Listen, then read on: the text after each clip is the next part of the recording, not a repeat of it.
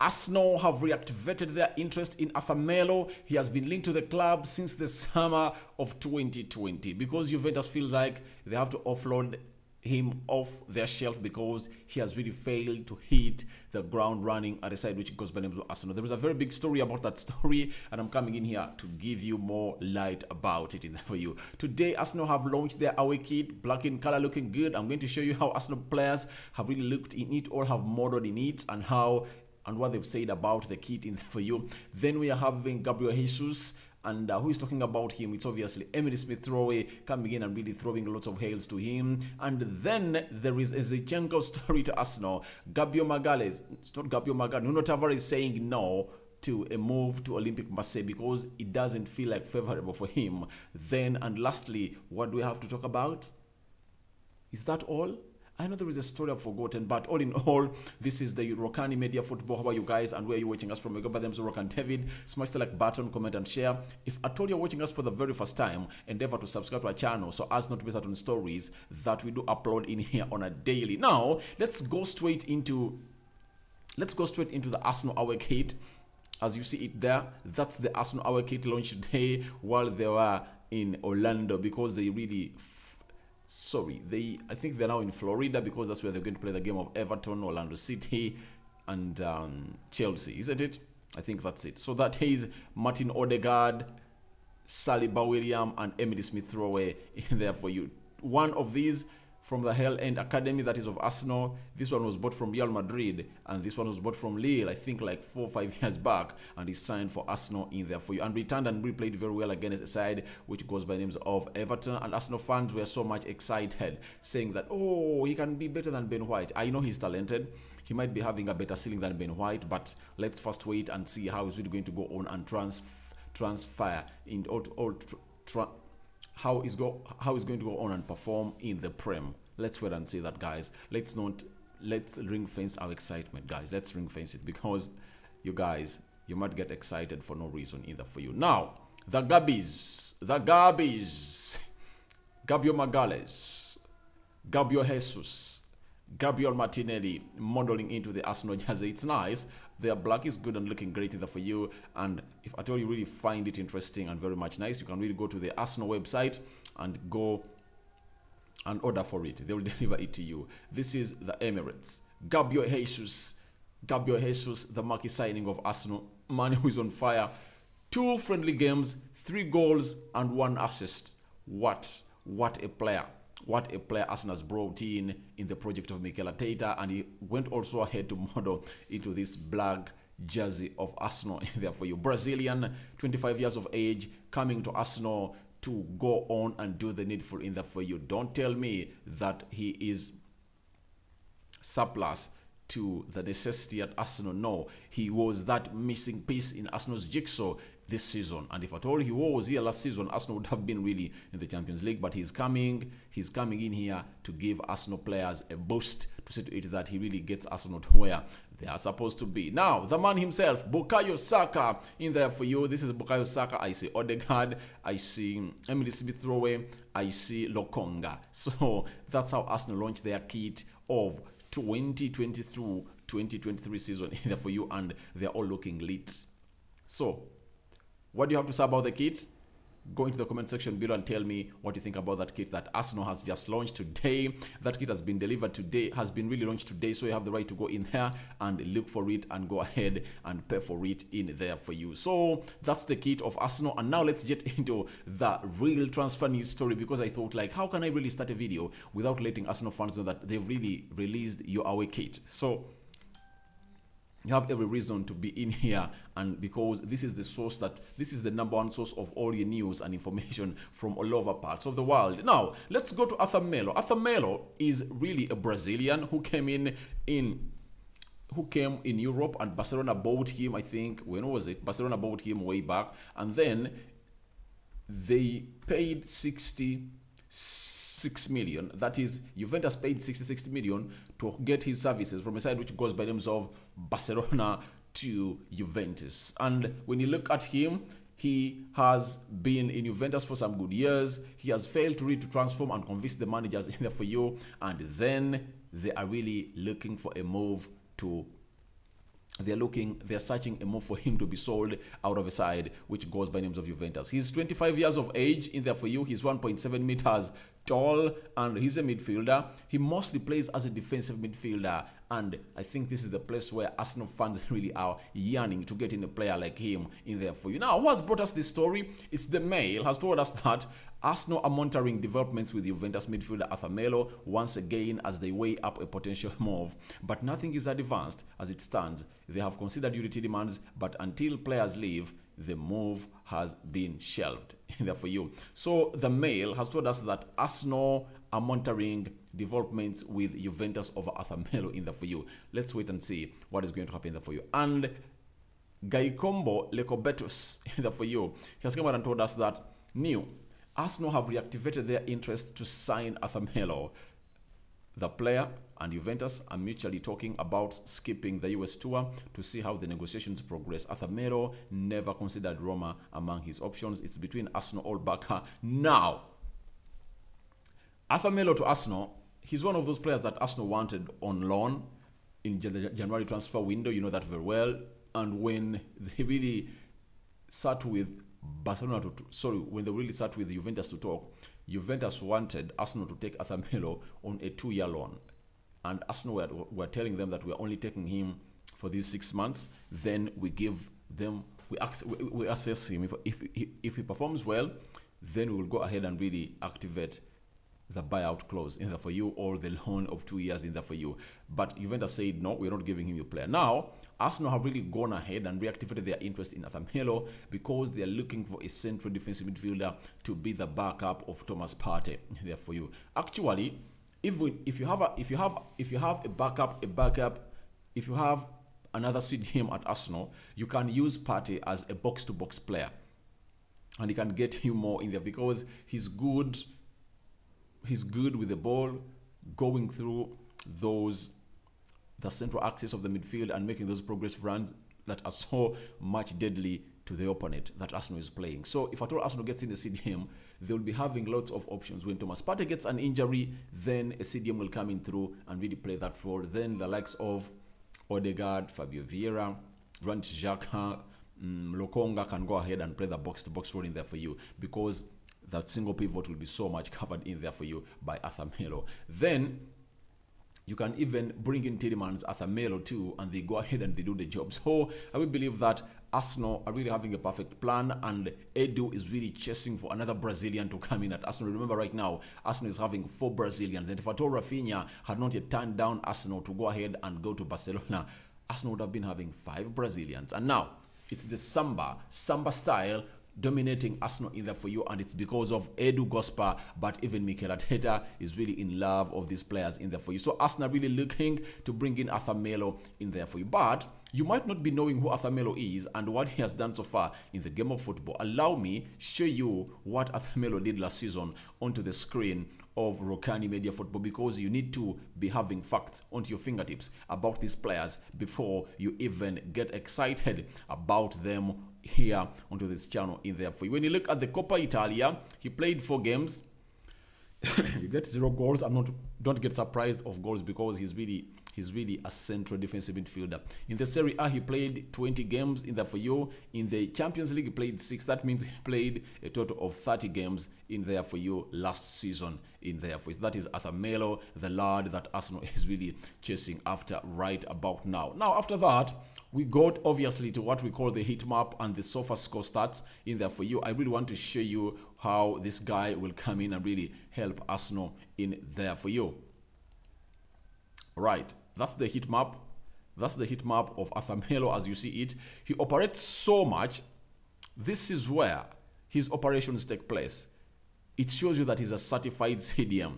Not even in the final third. You see there are minimal drops of energy in the opponent's half. In the opponent's half, you see, especially in the 18 box area of the opponent. But he operates so much in here. That means his main aim is really provide protection to the back 4 in there for you.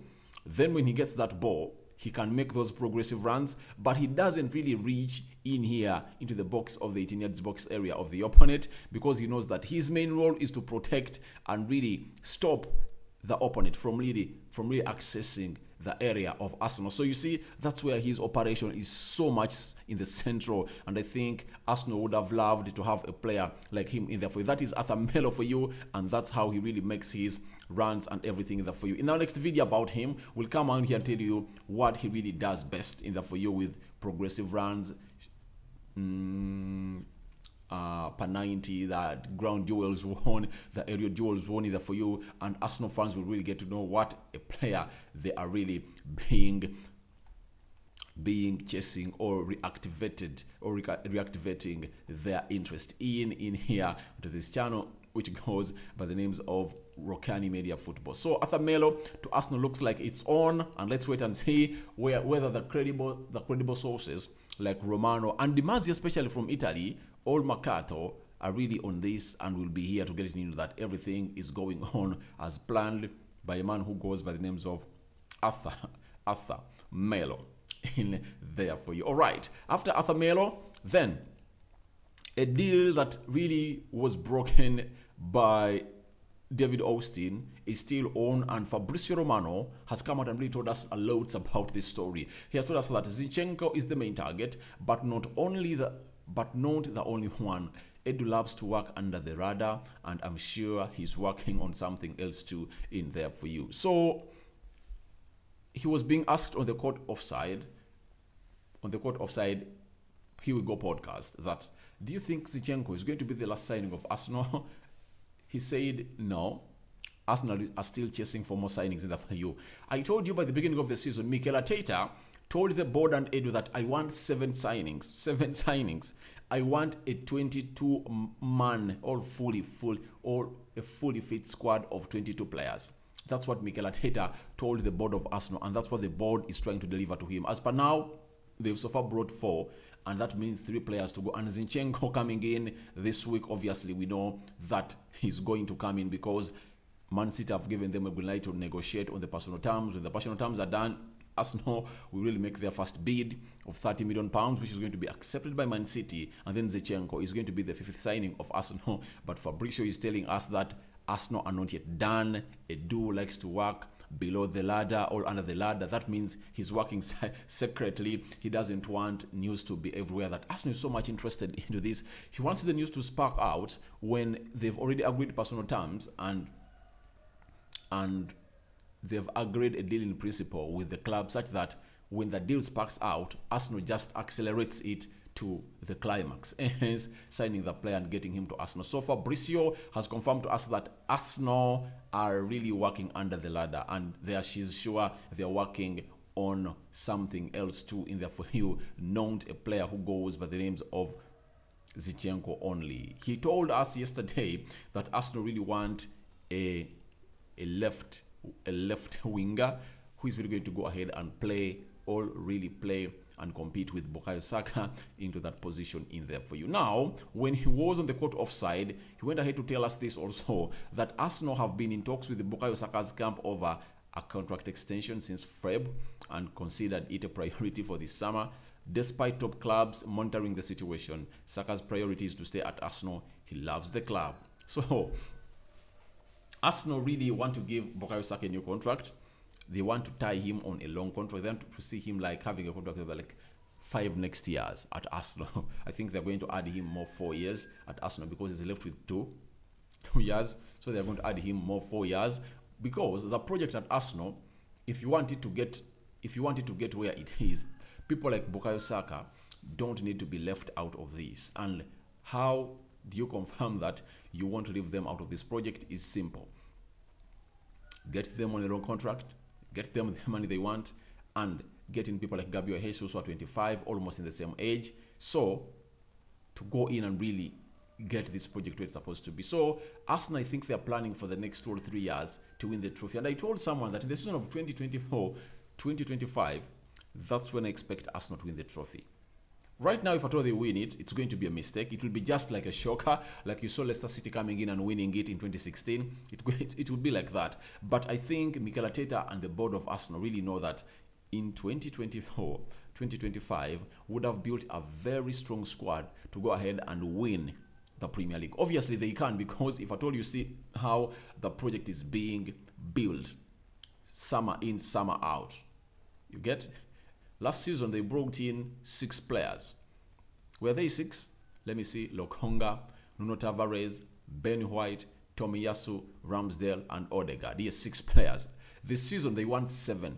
That means they are really doing a drastic change at Arsenal of players that are really fitting into the philosophy of Mikel Arteta, and that is the work of Edu to go ahead and really get those players at the London Colney to see to it that he really convinces Mikel Arteta and he really gives him what he wants, because you have to back your manager when he asks you something.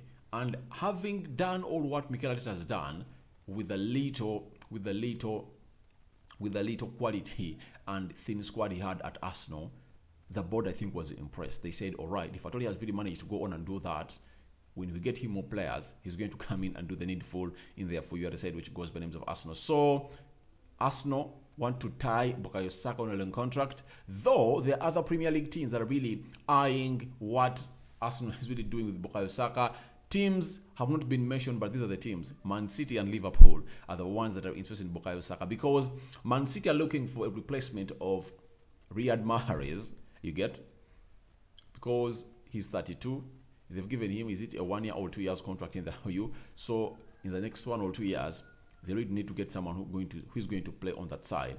Then they're also looking for a replacement of, sorry, Liverpool is also looking for a replacement of Mohamed Salah, because they know that in the next 2-3 years, Mohamed Salah won't be at Liverpool because he will be like 33, and so they would have really gotten another replacement for him. And all of those 2 teams are eyeing Bukayo Saka in there for you. So we are waiting to see how that deal is going to come to happen either for you. Is Arsenal tying him on a long contract or not? Let's wait and see. But Fabrice has told us that that is happening exactly right about now. Now, Nuno Tavares is not convinced to join Marseille. That's it. And I brought you a story yesterday, Fabrice Romano confirming to us that he has said in his own words that nothing is going to take him out of Arsenal, and that's why the deal of Marseille and Arsenal loaning him there was not progressing and was halted. The player is not convinced. So maybe the agent of Nuno Tavares might be looking for a perfect loan of Nuno Tavares, because Arsenal don't want to sell. They don't want to have what we call a buyout option like they did with Guendouzi with Marseille. That really pained them a lot, because Guendouzi picked up.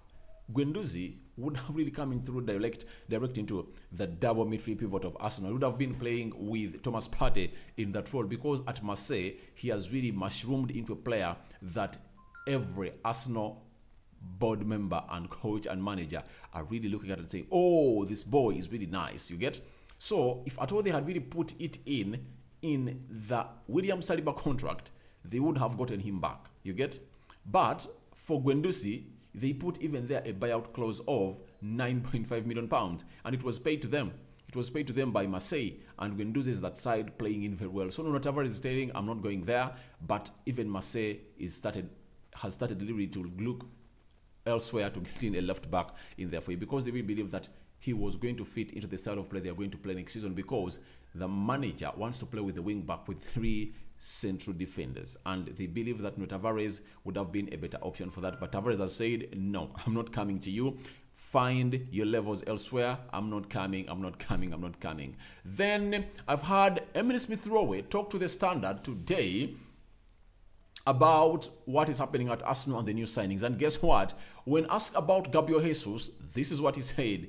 He's been fantastic since he came in. It feels like he's been here for a couple of years. Everyone knows how good he is. He can't wait to get started with him. We can't wait to get started with him.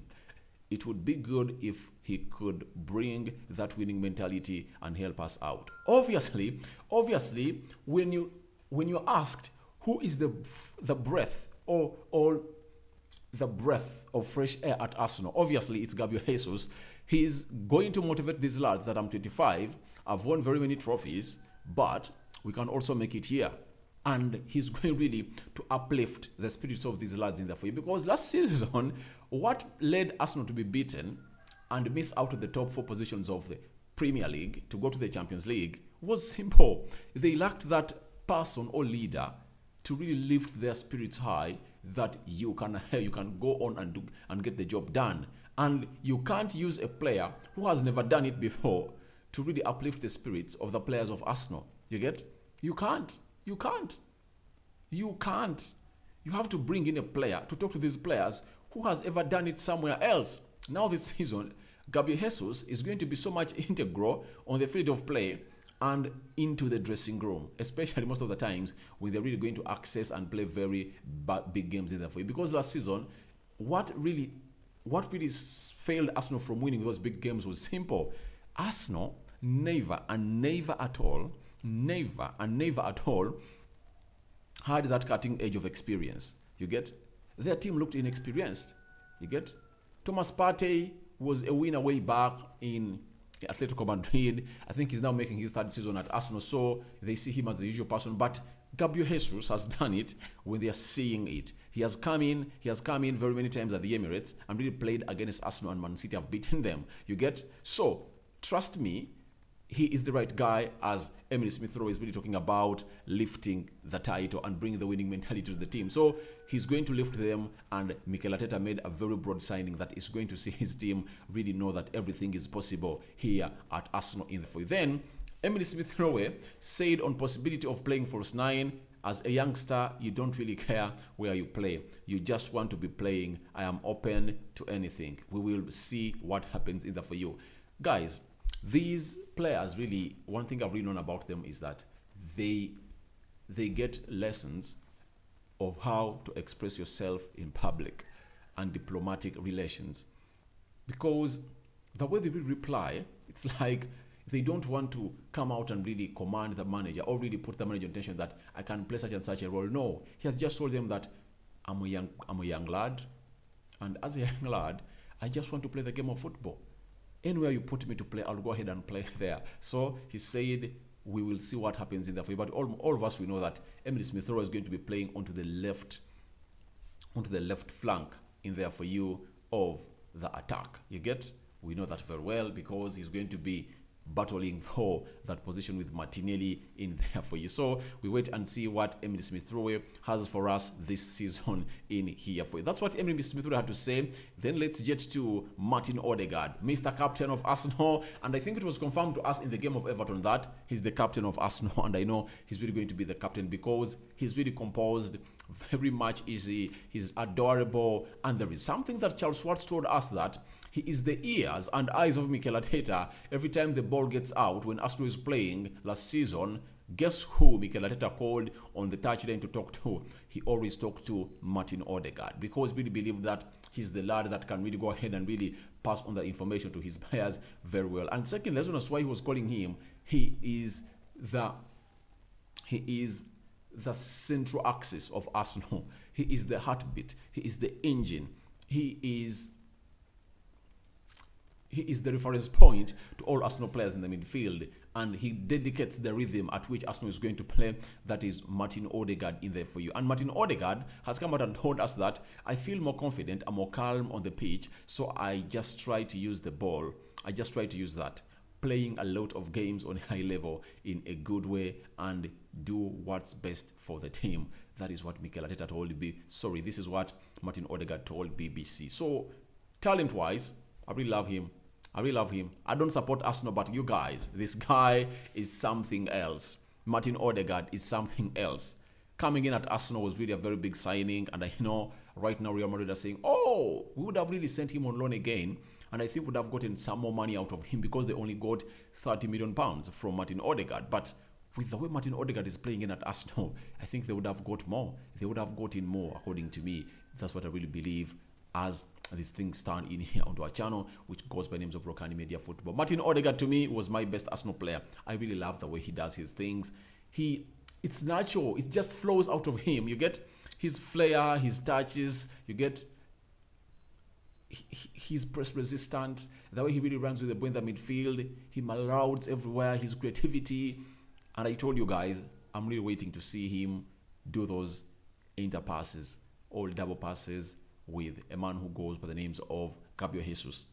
I never saw it a lot in the game of Everton. Reason being, they have not trained together for so long, and the match situation is different from the training session. At training, they might be really linking up very well, but in the match, it's always a different situation altogether. So I just want to see them play more games together, and I think by the time Arsenal plays a team which goes by names of Crystal Palace on the 5th of August, this lad would have really integrated so much well into the Arsenal team, and Odegaard is really going to go ahead and really surprise you this season. Trust me, he might be one of your best players this season.